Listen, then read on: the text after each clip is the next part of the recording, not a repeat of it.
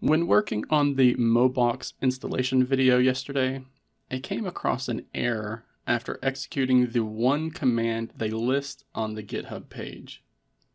But even after I had Termux X11, and Input Bridge installed, I was met with this storage permission denied error that just continued to scroll down the screen.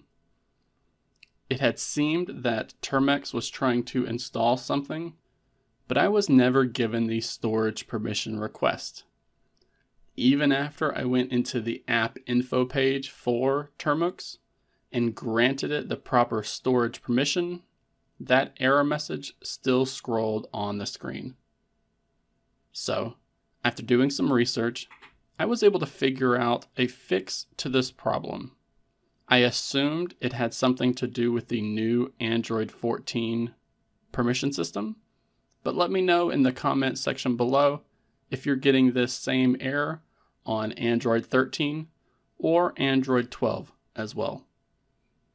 To fix the storage permission denied error when trying to install Mobox, I had to close out that Termux session and then start a new one up.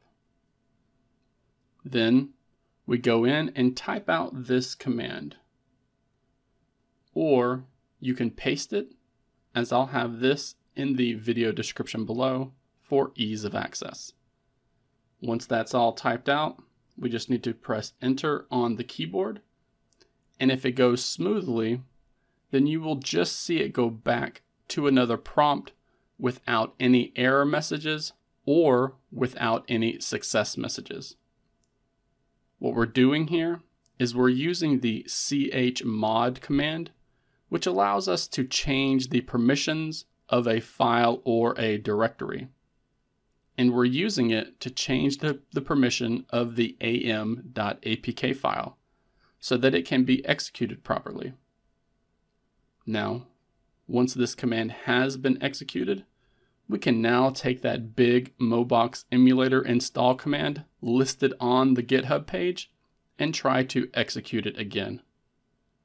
Only this time it will complete without giving that storage permission error, since we fixed the permission issue that it was having.